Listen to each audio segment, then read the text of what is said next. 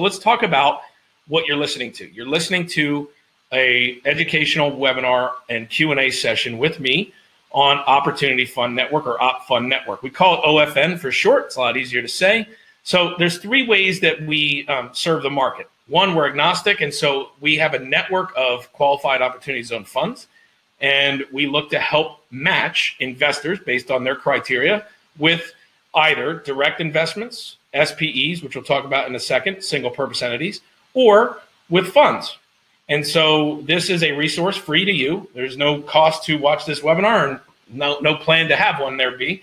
And so one of the things we do is we've built this network of curated opportunity zone investments, as well as fund managers that we will look to match qualified investors with.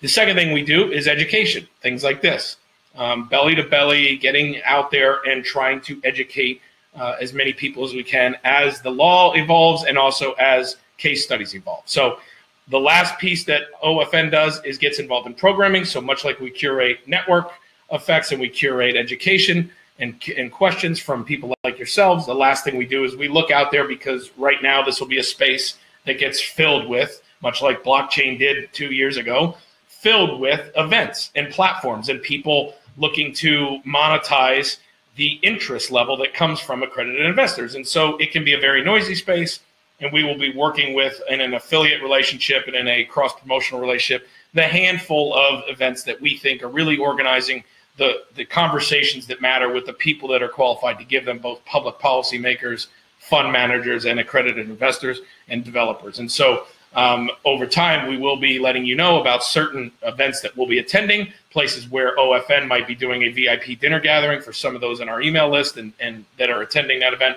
and also provide you discounts through any relationship we create with those event platforms.